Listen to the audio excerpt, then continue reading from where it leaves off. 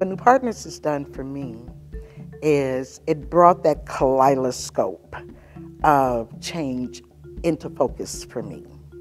And it allowed me to be able to defend my community and demand a place at the planning table. It's definitely expanded my network, and actually the folks that I hang out with here I've met at previous conferences, and we've continued to stay in touch and work together.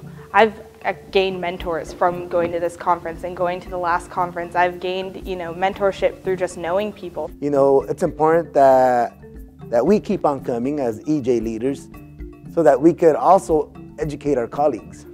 Each year, I've been able to expand my knowledge base of sustainability principles and their relationship to urban communities. If we are not in the conversation as the next generation, then no change will benefit us in the future because it won't be to what we need. I think that's the key part of the New Partners, the voices that have not been heard.